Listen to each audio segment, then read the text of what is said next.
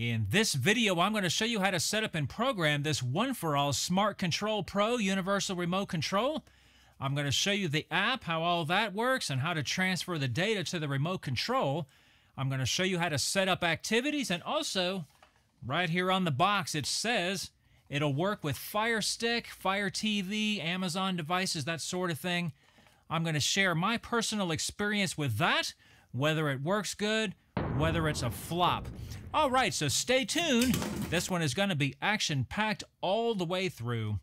Without further ado, let's dive right in. All right, so unfortunately, this remote doesn't use codes like a conventional remote. You just type in the code and away you go. You're all set up. You have to use an app to set this up.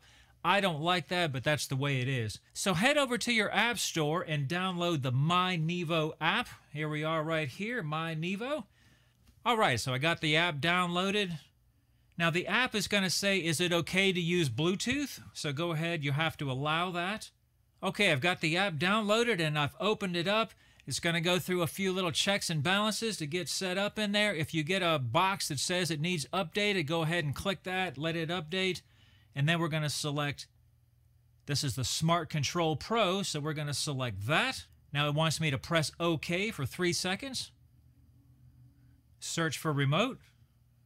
If you get anything that says it needs permission to connect to your Bluetooth, whatever, just allow it to do that. All right, so it sees the remote. Let's go over here to Settings, Bluetooth, and right there at the top, OFA Smart Control Pro connected. So now you know it's working. Let's go ahead and add a TV in here.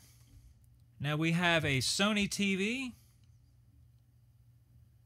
All right, so now it wants me to test the code by pushing input, home, the direction pad, mute, volume, whatever, stuff like that. Now I already know that my first code doesn't work, but you want to try your first code because it might work, but mine doesn't work. So let's just say try next. See, it says, great, let's test 1 of 5 codes. There's 5 possibilities here.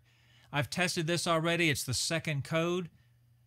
All right, now here we are on the second code, so let's go ahead and try it. Input, D-pad, directional, power. Okay, this all works good. All right, now let's say keys work. Okay, so save that, keys work, and that just saved the code for you. All right, so now it's just telling me to press this TV right here, this activity key right here to control the TV. Now we want to add a couple more devices here so I can show you how the activities work. So let's say add more devices. All right, so let's go to a Roku. Now this won't work with a Roku stick, you know, one of those 4K sticks that goes behind the TV. Those won't work with this, unfortunately. The Roku works with a set-top box. That part is fine. Now, it's got a Fire TV listed here, but I'm going to get to that here in a little while. Streaming device, okay. Roku. All right, so the same thing. It wants me to test, home, direction pad, play. I already know this works, so we're going to try it. Keys work. All right, one more device. Let's add an audio device. Now, you can add a sound bar or an amplifier. That's kind of nice that it gives you 2 options here. We're going to be adding an amplifier, so add more devices. And here's our sound bar, set-top box, audio device. We have a Pioneer. Now, if your brand isn't listed here, you can go to the end where it says search, but mine is listed, Pioneer. And we already know the first code doesn't work, so let's go ahead and say try next. All right, so we're going to try to test the volume up and down. And as you can see here, mute, it's working just like it's supposed to. Keys work. All right, so we've got all 3 of those set up. Now let me show you how the activities work. All right, so these activities kind of work like macros where you can push one button to get your TV to come on, get your amplifier to come on. You can even select which inputs you want your streaming device tied to. Pretty neat. And they kind of program themselves in there. Once you start adding in devices, it just creates the activities for you. So that's pretty neat that you don't have to go through a process of figuring out how do I get these things in here. All right, so we're in the home screen of the Nevo app right here. So we have to scroll over to activities. It doesn't really let you make a lot of changes to the activities, to be honest with you, but it does give you a little bit here. So you can say watch movie. That's just the one example I'm going to use. We have 3 possibilities here. All right, so pressing the watch movie currently controls your TV, your Roku, and your Pioneer audio device. Well, that's the way I would want to put it anyway. So we'll say replace activity if I want to make little changes to it, but we're going to keep activity as is, okay? Now, to assign an HDMI input to your streaming device, all you have to do is say View Devices, scroll over here to your Roku. You can see it's currently set to HDMI 4. If I wanted to change that, I would say Assign to HDMI, and you can select whichever input that you have yours hooked to. All right, so to get that to work, that was the watch movie activity. That's this middle button here. So all you would do is push the middle button right here, and that'll turn on my TV and my amplifier. It doesn't really turn on the Roku, even though it should, but to get the Roku to come on, I found that all I have to do is kind of bump these arrow keys up and down, and that makes the Roku come on. So now I can control the volume to the amplifier without switching any devices. I can control the direction arrows, and that scrolls the Roku around, so like this. And then anything for the TV is like input and stuff like that.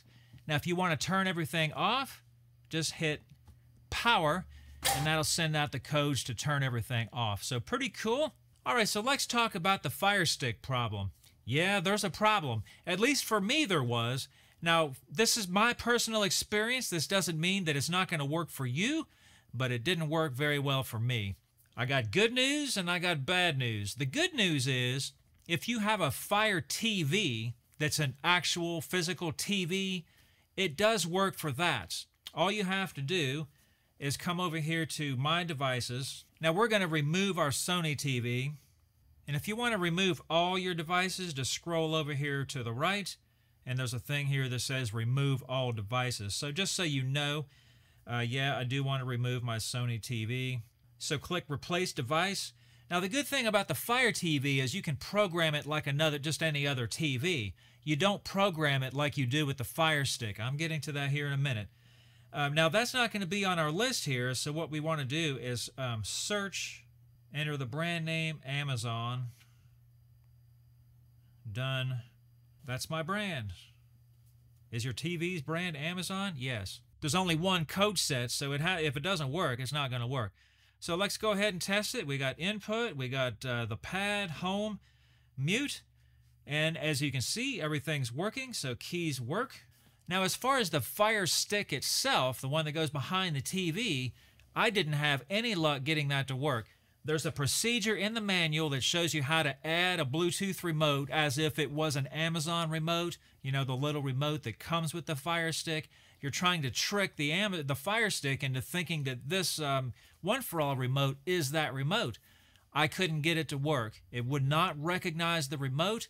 I even reached out to One4All, and they did respond. I'll give them credit for that. And they gave me a couple of ideas to try. Nothing. Did not work. I tried it on 3 different Fire Sticks that I have. Nothing. It did not work, and it wasn't a Generation 1. I think there's a note in here that says it won't work with those. It was a newer Fire Stick. It didn't work. Now, there is a procedure that you're not going to find in the manual for learning. That's where you take the 2 remotes, your original remote and the One4All remote, and you can teach the One4All remote any commands that might be missing that you still need. I don't know why they didn't put it in the manual, but all you have to do is come over to the app and scroll over to Help. Of course, they don't make it real visible to find it here. And then once you click Help, it's right here, Learn New Keys. So the whole procedure is right here. I'm not going to go through it. It's pretty self-explanatory right here. And there's a little hole right here for a microphone. It does have a voice activation right here, but I believe it only works on the Google TV. All right, so these little controls right here are your Smart TV shortcut buttons. I did test it on my Fire TV, but they didn't really work very well. I think one of them worked right, and then the other ones, they didn't go to Prime or YouTube or whatever. You may have a different brand, and they may work for you. And last but not least, if you feel like everything is just all messed up and you want to start from scratch again, go ahead and push back and exit, and then push 981. That resets it back to factory settings. Go into your app, and then just do like I showed you earlier and remove all devices, and then you'll start from scratch. All right, so I hope this video has been helpful. Thanks for watching.